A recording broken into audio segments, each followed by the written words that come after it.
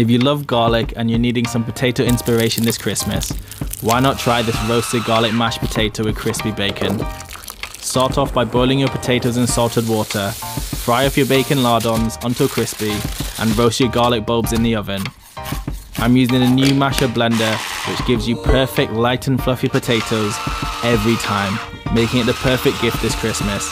I'm adding butter and cream and blending till smooth, followed by my roasted garlic and cream cheese. I'm attaching the aerating blade to add a lighter texture to my mash, folding in bacon and chives and placing into a baking dish.